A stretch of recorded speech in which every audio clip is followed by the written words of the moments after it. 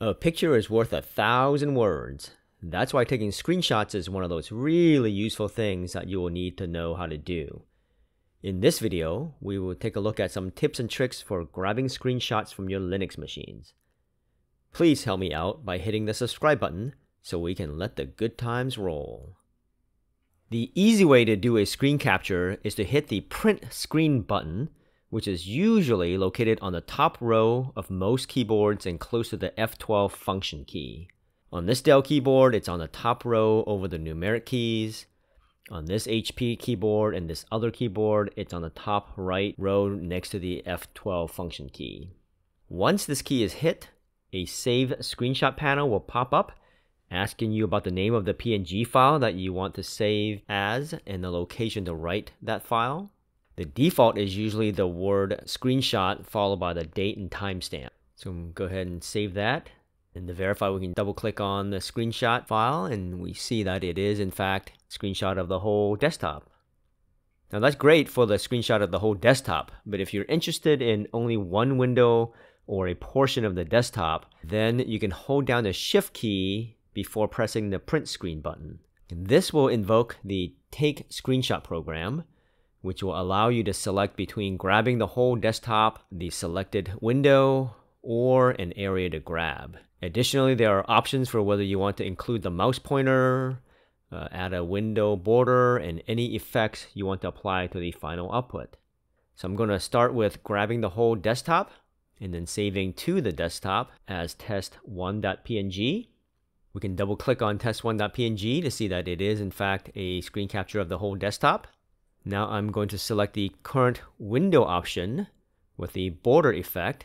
And if we look at the resulting file of test2.png, we see that it was the browser window that was grabbed and it has the border effect applied that we asked for. Lastly, I'm going to select the area to grab option.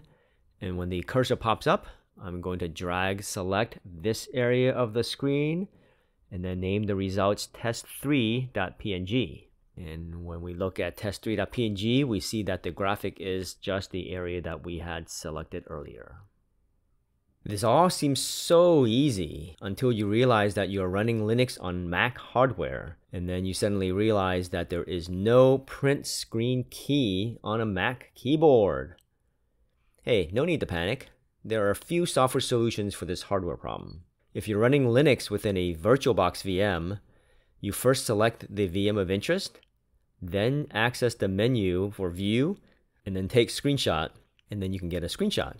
If you're running Linux within a VMware VM, it's a similar process that you need to first select the VM of interest, then in the menu you select VM, capture screen. The resulting PNG files will be on your host machines. If you're running CAINE in a VM with Mac OS as the host OS, I was able to actually hit Control P to obtain a screenshot of the desktop. This did not work in Parrot OS nor Kali, so it must be a CAINE specific mapping of some sort. And the resulting PNG file in this case will be on your guest machine. Unfortunately, I was not able to figure out how to get a screenshot of a section or a window, just the entire desktop. If you're running Linux within a VM with Mac OS as the host OS, you can use the native Mac OS screen capture commands of Command-Shift-3 to get a desktop capture, or Command-Shift-4 to capture within a selected area. The resulting capture file will be on the host machine. What if you're running Linux natively instead of in a VM and your machine doesn't have a print screen key? Of course, I'm here to tell you that there is a command line solution. Brought to you by ImageMagick, the software for the creation, modification, and display of bitmap images. ImageMagick is part of CAINE, Parrot OS, and Kali. And if you don't have it on your system, you can download it at https://imagemagick.org. And we're only going to be using a tiny part of the software to do the screen captures. The simplest thing to do is just type import followed by the path name of the resulting file. So if I type import test1.png, right, so test1.png is going to be the name of the resulting file.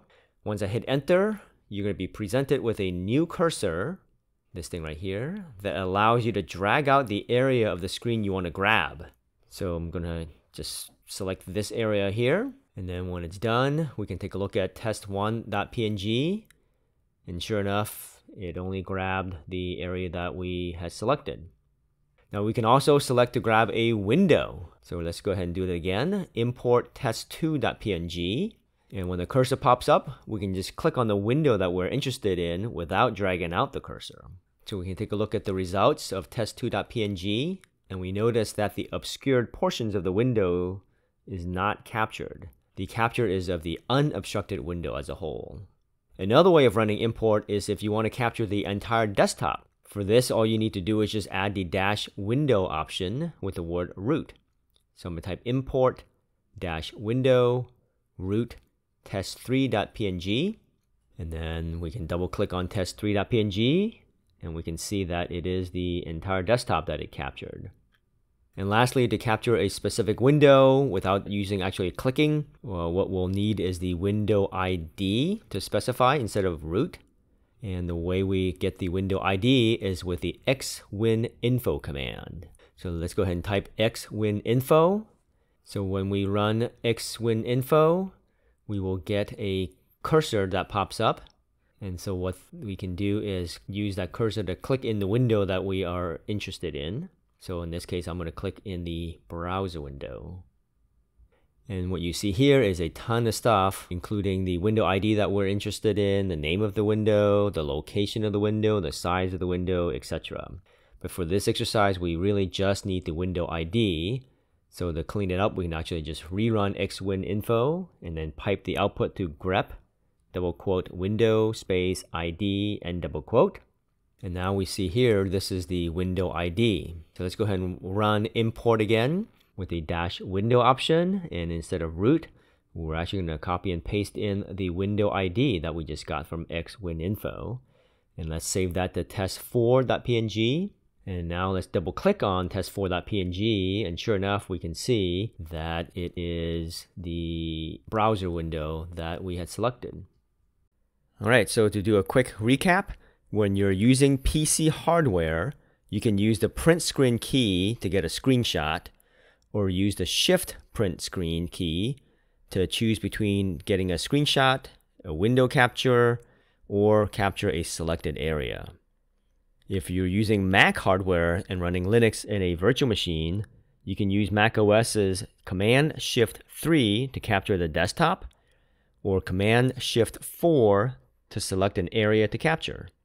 And if you're using Mac hardware and running Linux natively, you can use the import tool along with xwininfo to capture the desktop, the selected window, or capture a selected area. For more videos on Linux tips and tricks, make sure you watch these videos here.